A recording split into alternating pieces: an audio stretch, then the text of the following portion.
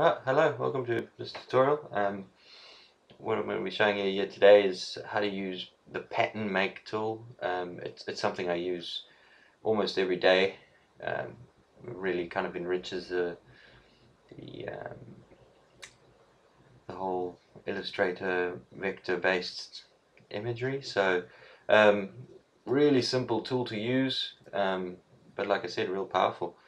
So essentially what we're going to do is say you have a little vector image like this, and we can make these really powerful seamless patterns that you can then just chop and change between.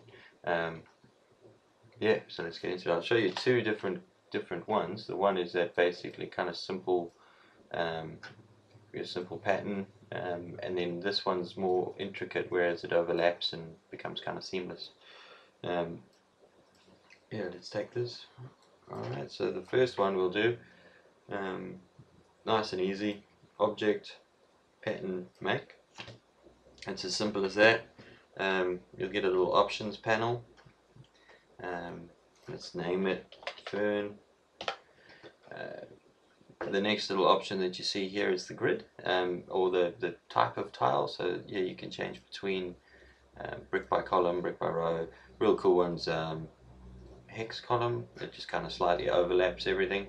What you'll have to worry about here is the overlap, but we'll get to that in the other pattern. What I'm just going to do here is go brick by row, nice and easy. Then you can change how much it overlaps and all of that. This is quite a useful tool. I mean, what I normally find is when I print these patterns, there'll be little white stripes in between all the patterns. So what I normally like to do is I click size tile to art, so then it'll make it exactly the same size. Deselect it and then make it slightly smaller, just ever so slightly, so you don't have any chance of little white lines showing. It actually fills the whole thing with the background color. These are the overlap stuff, but like I said, we'll get into that. It's quite a useful little tool for more complicated patterns, which we'll get into it again. But for the meantime, with this pattern, you can just click done.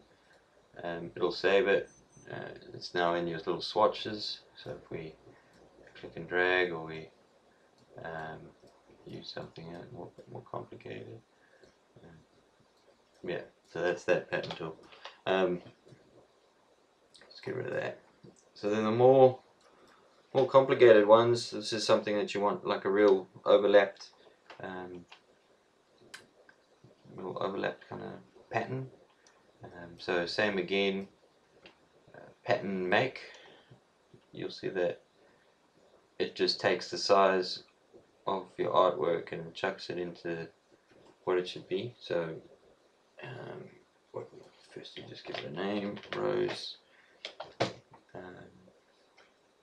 Leave it as grid pattern, or you can change it to whatever. But for this we'll just leave it as that. What I'll do is I'll go 45, so just a bit smaller. This gives me space to start to work with the pattern. And then what I'll do is I'll dim the copies.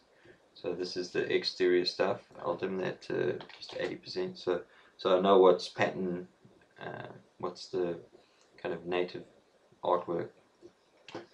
Right. So first things first, we've got the overlap set, so that it'll overlap on the right and below. So I'll show you if that happens. If I pull it up, it'll overlap so that it overlaps the top and on the left. Yeah, makes sense. So what I normally do is I just have it pretty much the same size of the little square. We can move it in a minute to make sure that there's no cut off bits like this here and there. So we just slightly shift over the square until nothing's overlapping. What I'll probably do here is move this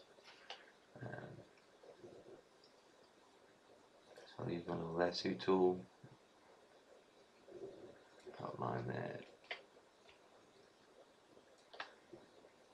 and then I can kind of move everything over just a fraction, so that it gets a little bit more seamless. There we go. That looks pretty good. We can turn off the dim, see what the pattern's going to be. I'm pretty happy with that. You can slowly just kind of move everything around till you get it all the way you want it. Click done, and that's it. Like all the artwork stays there, and then you can, like I said before, come in here and use your thing. So that's using the pattern tool. Like I said, real powerful. If you liked the tutorial, just click the subscribe below or give us a little thumbs up. It always helps.